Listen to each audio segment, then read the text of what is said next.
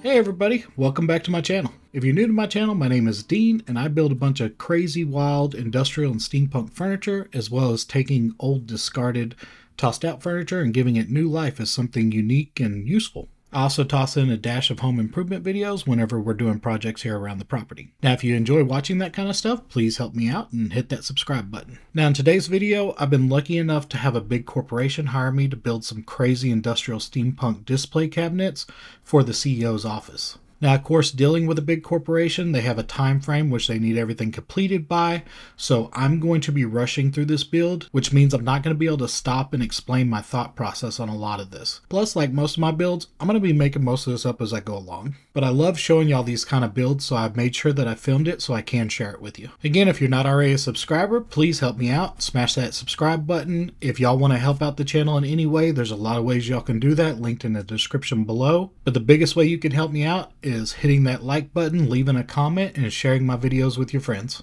If you're interested in purchasing any of my pieces, I've also linked my Etsy store in the description below. Thank you guys for all your support, and I hope you enjoy the video.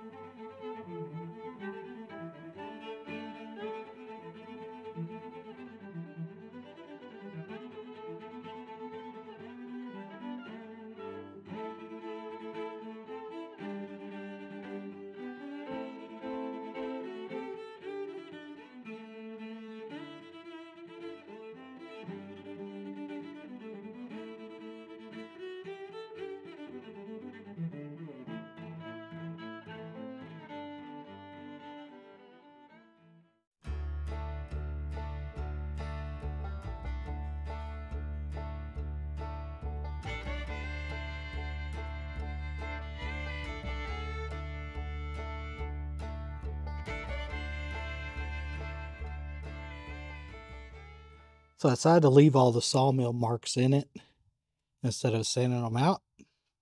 And I'm glad I did. I think that looks cool.